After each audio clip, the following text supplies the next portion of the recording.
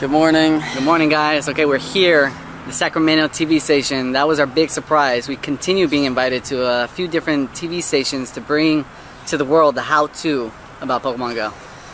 And we've only slept 3 hours, so we'll see how this goes. Hopefully you guys don't hate us for being a little too tired, but we're just excited to share the game with the rest of the world.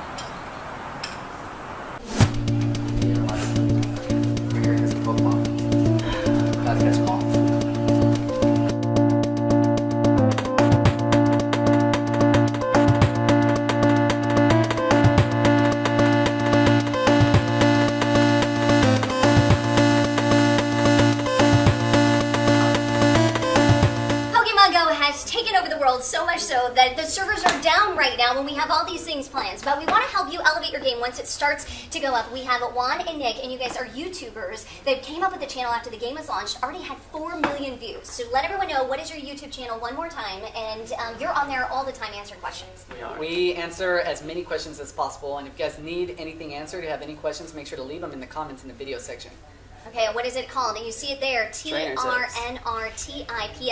So, that was our second TV appearance since this game has been released, and that was kind of a crazy experience. It was really crazy. It's not something we even experienced when we did the TV spot in LA, and all the people that were there working were so humble, so nice, helping us out in every way, and that's the reason why I love Northern California.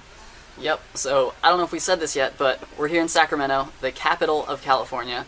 We drove all night, we slept 3 hours, we went straight to the TV station, and they brought us here to teach them how to play Pokemon Go live on TV. Unfortunately, the servers were down the entire time we were there. Yeah. So we just shared some tips on TV, and if you guys live up here in the Bay or Northern California and you saw it, leave a comment and let us know how we did. Now we are going to take a nap and try to recover so that we can take you on a small little journey around Northern California. So hopefully we'll run into some cool Pokespots and some gyms to take over. Let's see you guys. I'm tired.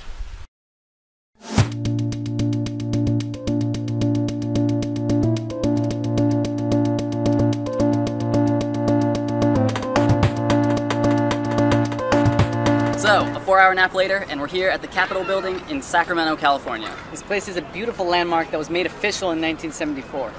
And it's surrounded by Pokestops, as I'm sure the capital of your state or country is. So, if you want to get some items, find some eggs, and maybe learn a little bit of history, go check it out.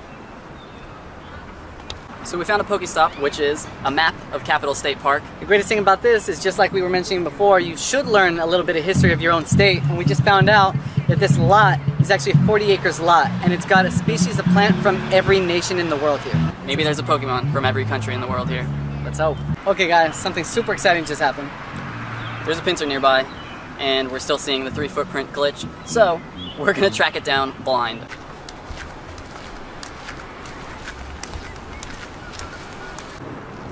So we're trying to find this pincer.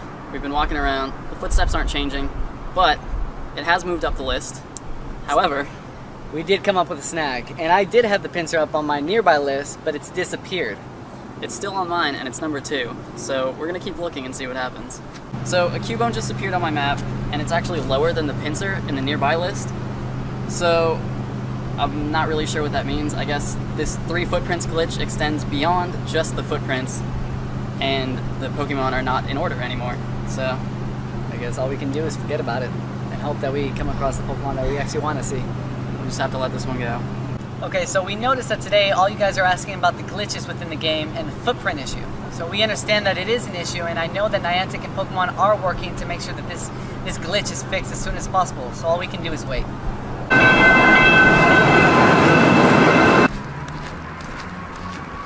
We're super excited to share with you guys the first discounts because of Pokemon Go that we've come across. We're right here at this ice cream spot, and looks like they're giving a discount based on your team. Valor's getting 15%. Team Instinct is only 5%, but you know what? I don't eat ice cream anyway. So we got the Tower Bridge behind us, which is the first vertical lift bridge in California. And it's currently controlled by the red team. And since we're still salty about that ice cream discount, we're gonna team up and take it down. That's right. I'm in. Why does this always happen? Team Mystic, late to the battle again. I'm coming. I'm trying to catch up. Well, guys, it looks like Nick is taking it on by himself. my charge attack? Hold. I'm saying, what is it? Oh, I'm not sure. It's not telling me. I don't know what my attacks are.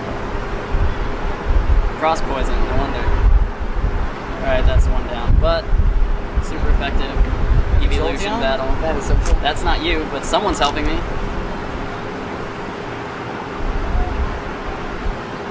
Yeah, this is unfortunate. Just gonna keep dodging around.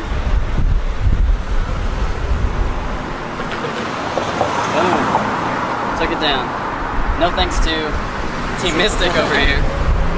But you get another try. I'm gonna heal up and we'll do this again. So I messed up on the first time. I don't know why I wasn't able to go into the gym, but I'm gonna go in first to see if maybe that would work. We'll see. You're in. I'm coming. I don't know if you guys have seen a Scyther, but this guy is super quick.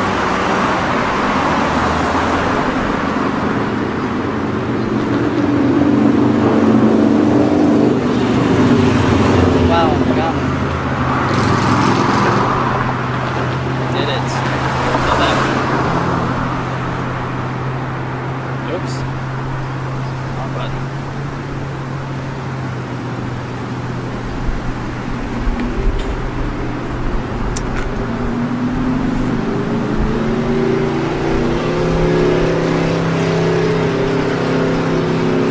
There's a lot of people here.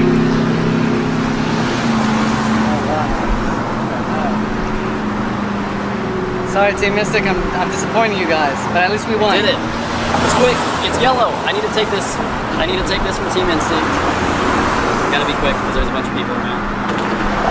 No. Really? Too late. Red got it? Wow. You know what's really quick. unfortunate is that there's so many people around here that anyone could just sit here and wait till the gym goes neutral and take it before anyone else has a chance. You gotta be quick. In 1,000 feet. Right behind us, we've got probably one of the most interesting Pokestops that we've come across. Right here, we're on Johnny Cash Trail.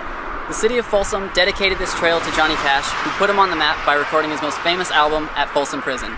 So I'm wearing my all black in honor of Johnny Cash today, and we're gonna see what kind of items we get. Okay, so that's the end of our Sacramento trip. And we had an amazing time with my beautiful parents who opened their doors and welcomed us in. And thank you guys so much for having us. Drive Anytime you safe. See you soon. I love you guys. Come back soon. Of course, make sure you level up your Come trainer. back soon, Nick. Thank you so much. We for love you having guys. us. Drive safe. Thank you for the level up. Anytime, mijo. Level up your trainer. Keep me updated with how your Pokemon is doing. And if you ever have any questions, make sure to comment at the bottom of the video, and we'll answer them in our next clip. When you're on a road trip, you're gonna wanna pull your phone out and check for Pokemon at every gas station or rest stop that you stop at. Nick had explained already in a previous episode, more Pokemon will spawn anywhere where there's a lot of cellular activity. Places like gas stations, rest stops are going to be a gold mine because that's where everyone stops. So we're going to test the theory out and pull out the game and check it out. Let's see. You just leveled up. You opened the game and leveled up. I got two. I got two spawns, a Spearow and a Zubat. Okay, that means I should be getting a Zubat.